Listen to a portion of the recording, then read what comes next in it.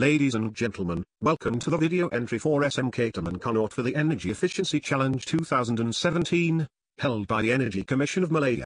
Now, let us begin. First of all, what is energy efficiency? Let's let this fantastic young woman tell us.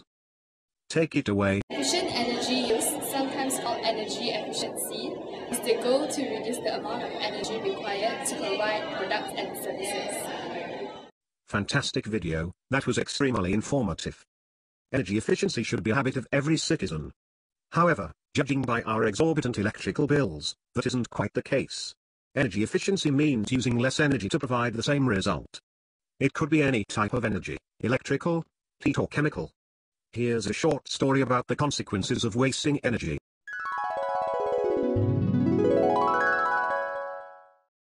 Here are some students who are unable to see the whiteboard clearly due to poor lighting in their class.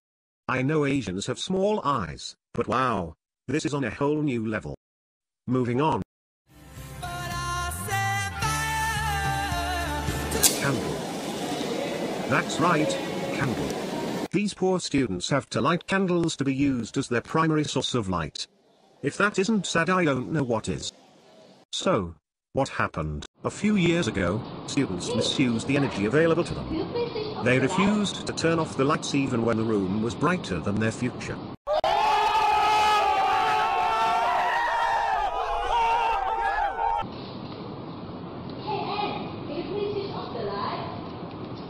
Nobody really cared about saving electricity as they weren't the ones paying for it.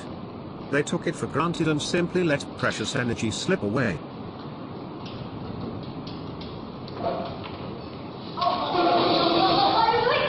They played with the lights without any regard for the consequences that had to be paid by the school. Before long, the school ran out of funding and electricity became limited. The students had to find various ways to get by. In the process of doing so, they learned the importance of saving electricity and lived happily ever after. Don't you just love a good ending? Let's take a look at a few ways we can maintain energy efficiency without compromising any comforts in our daily lives. Rainwater is one of the most abundant resources, but it remains largely unused by most people. Rainwater is not exactly suited for consumption, but it works just fine for other uses like flushing the toilet, watering the plants and washing the toilet. And we all know school toilets are in desperate need of washing. Am I right? Here are some of our efforts to save energy throughout the duration of this competition. We always have a lot of activity to educate students on how to efficient energy in their daily life. Like every day, when the clock turns to 9 o'clock, we need to rush for switch off the light. School computers have power management features. Make sure control are all set, so they will go into sleep mode when not in active use. Do you want to live a life like this?